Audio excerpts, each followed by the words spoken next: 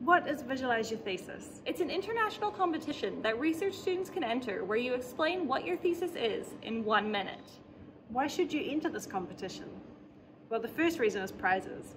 First prize takes home $1,000 and entry into the international competition where they can win 5,000 Australian dollars. There's also second and third prizes and a People's Choice Award. Think about this as an elevator pitch. You'll have a ready-made 1-minute description of your thesis at the end. You'll also learn new skills, like how to create a really good presentation while navigating the perils of copyright. What do you have to do? You need to create a presentation either in PowerPoint or MP4 format that is 1 minute long and explain your research and crucially why it's important in just 1 minute. How do you enter?